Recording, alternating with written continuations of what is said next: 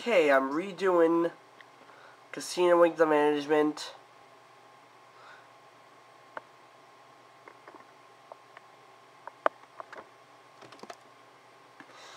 Since the last time I did it, I wanted to put the full game up, pretty much complete the whole game, put up all the objectives, tell you a few things, show you a few cool things about the game, and I ended up deleting some of the crucial parts to complete the game when I wanted to put up the Sims 3 videos, so now I have to redo the whole thing.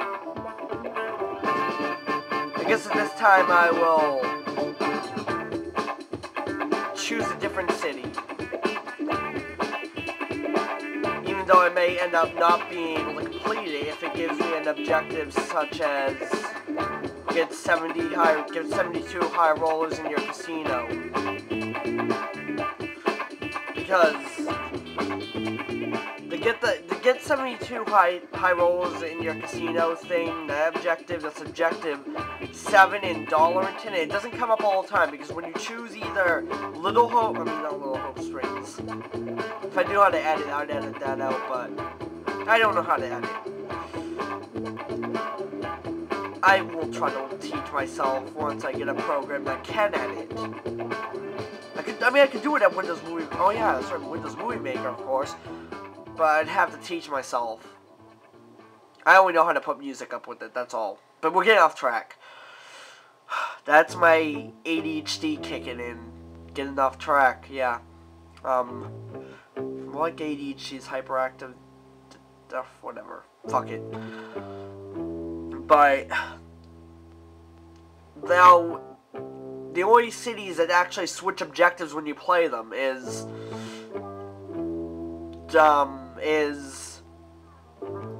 oh fuck, I don't know my own game. Well, we are choosing the Centurion Casino. Cashmore Heights, Dollarton, and Chip City. Those are the three cities. Those are the expansion pack cities. Those actually,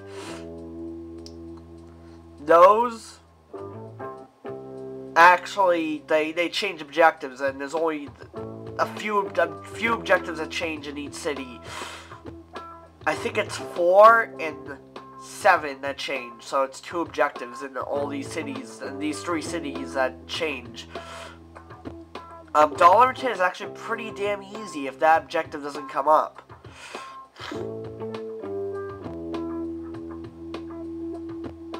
Yeah, it is pretty easy. I mean, you can buy a bunch of new property. You don't even have to spend a lot of money. Each property costs like $15,000 or $10,000, and in Chancellorville they're like $30,000 the lowest. So that it's quite easy to get properties in this city. Just to tell you, if you ever want to get a copy of Casino Inc. the Management, first things first, you will need the European copy of Casino Inc., which is pretty damn easy to get. But once you try to get the management, it's hard. There were very limited of these made. And a lot of people don't want to sell theirs on eBay. I had a hard time finding this one. And I'm sick. I don't feel good. I have a headache. I was dizzy today in school. I was falling everywhere. Trying to send me home. My parents would pick up. But we're getting off track again. Back to the game now. I don't know. I might pick Cashmore Heights. Nah. City's pretty boring. Oh, one thing. You know Little Hope Springs and Fortune Falls? If you choose one of these 2 cities, they don't have the expansion pack content in them. The reason for that is that the programmers are just too lazy to reprogram these 2 cities. Originally, what happens is when you complete an objective, there are locked objects. When you complete an objective, you unlock a few objects. Now, they want to reprogram them with the management objects to unlock through the objectives, so they just left as it is. Pretty damn cheap. Another thing is, if you get the expansion pack and you save a game, you'll notice at the end it says autosave or saved game SX1. That's because, the reason for that is because Chancerville, Fortune Falls, and Little Hope Springs have two pre-second, competitors.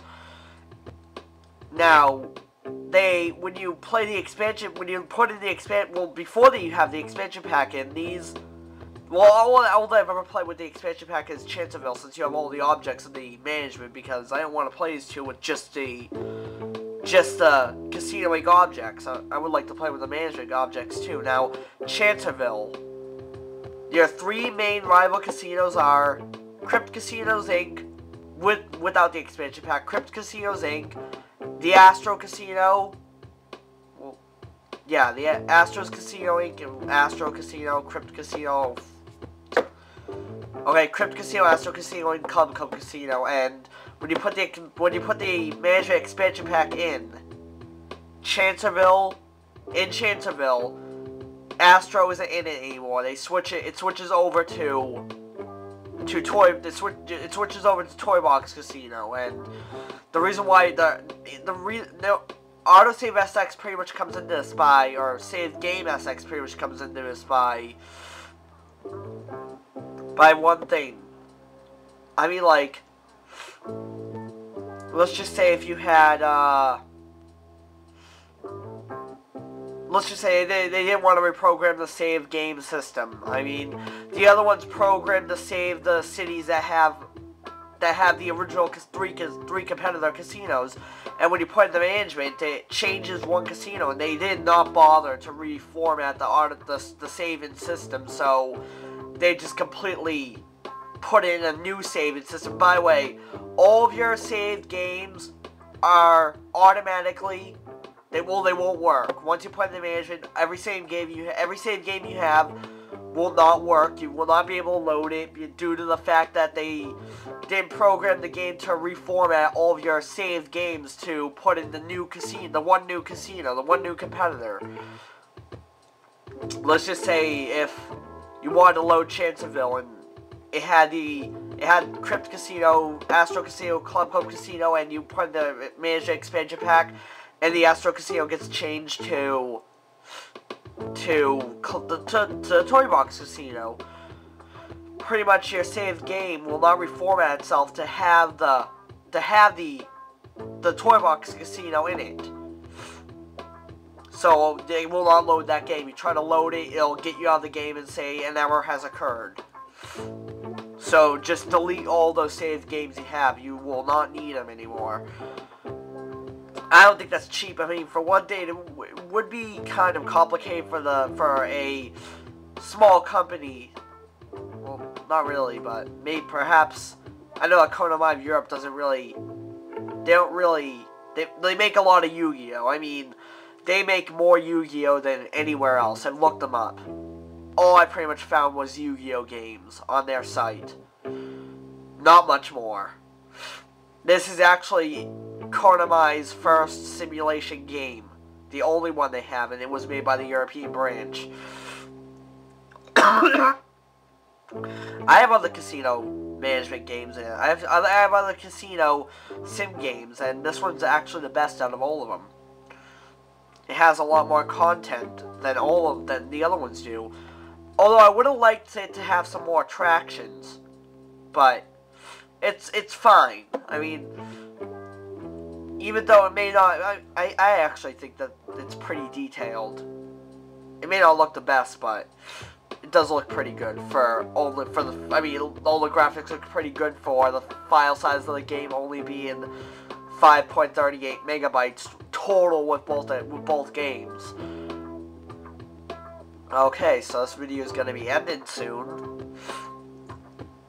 I guess I'll see you in part 2 of, I'm probably going to name that Casino Link the Management Objective 1 Part 1. This one's just going to be Casino Link the Management Intro. Thinking out loud now. See you in Objective 1 Part 1.